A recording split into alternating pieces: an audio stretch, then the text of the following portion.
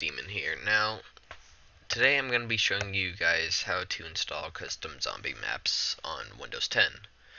This site I'm using is Mods. They have World at War maps and Black Ops 3 maps, and I'm going to be showing you Newtown Remastered. So once this site loads, I'm going to be using the Google Drive link, because Mega is just always super slow for me. So when you get to here, you just want to hit download, and then download anyways. And now, as you can see down in the bottom left hand corner, the map's downloading.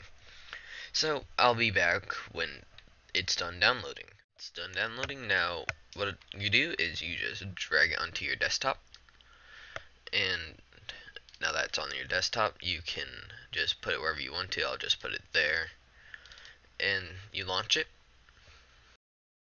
Well, you run it as administrator, but it's already set to do that. Now, once it pops up saying if you want to allow it, just hit yes.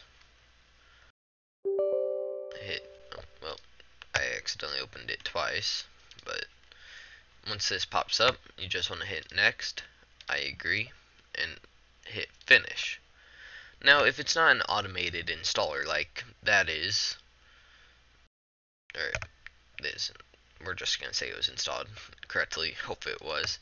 If it doesn't show up like that, you can actually just hit start, well, Windows and R, and in this box, as I already have it typed out, but it's %app data %, and now you just want to go back to app data, local, Activision.